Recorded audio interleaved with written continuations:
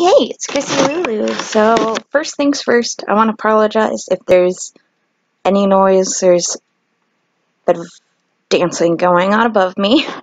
But anyways, welcome to another video. Today's topic I want to talk about is which is better, coming up with art originally, just like popping and pulling things, or I guess popping things out of your head, pulling things out of your head.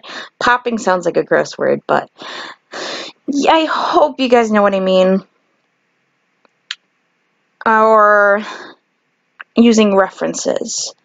Like, is something worse off or worse because you used a reference to draw it, or does it not matter? I kind of want to try and start a little discussion on this. I always love these little videos to try and make you think, try and start a discussion.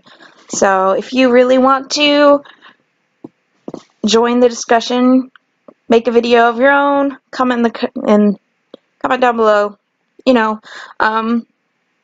But the reason why I wanted to talk about it in this video is because, if you can't tell, I drew a bottle and a table from reference. I had a Snapple bottle sitting on my laptop, and I used that as my reference. And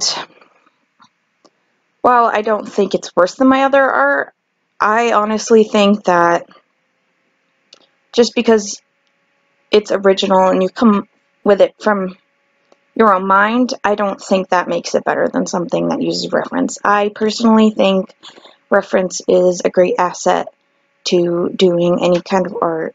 So I, of course, am fine with anyone using an asset or a reference. Sorry, anyone using a reference. I do it all the time in my art class. Actually, we always have our live nude models, and we reference them to draw.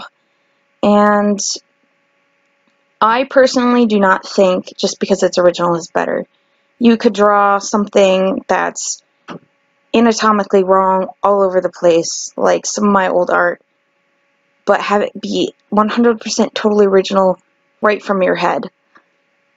So I think, personally for me, just because you're using a reference doesn't make anything better. I think you definitely do need to bring some originality to your art, though.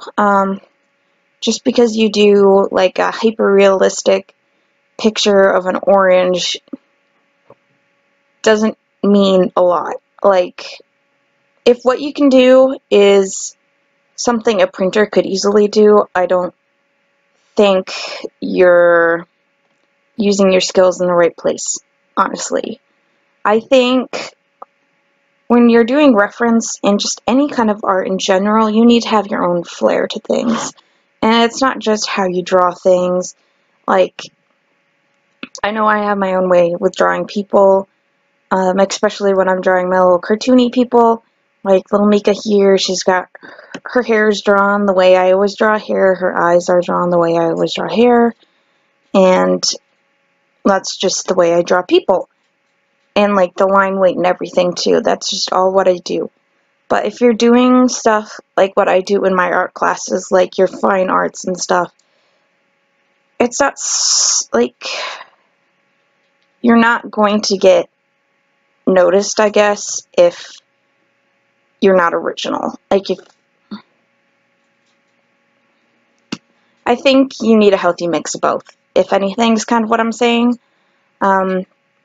You need a mix between, if you're going to use reference. Reference, I think, is very important and is very helpful to getting anatomy right and helping you arrange stuff on your page.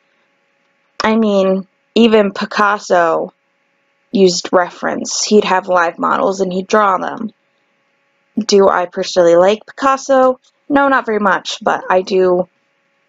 He did bring his own flair to it. It wasn't just the same thing that everyone else was doing.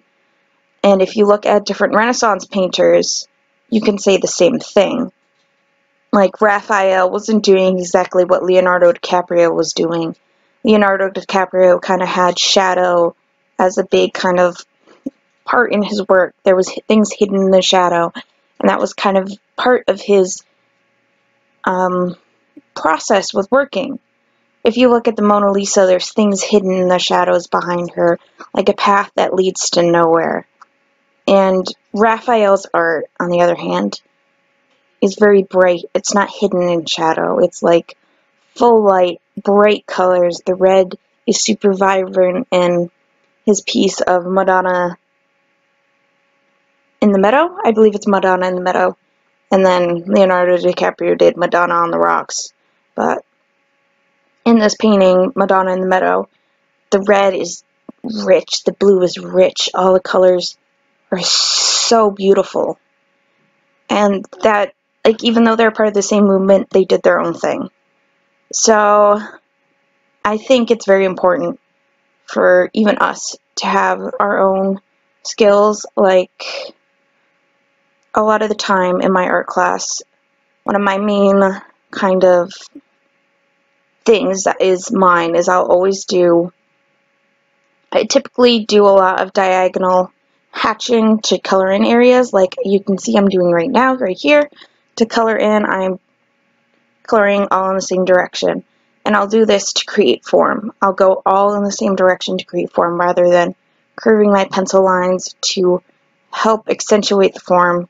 I typically just use the diagonal hatching of the pencil and my colors in shading to create this illusion of space in turning. So, I mean, I can show, if anyone wants to see stuff like that, I can show you what I mean. I don't know if it makes any sense. Sorry, it's kind of out of camera right here. And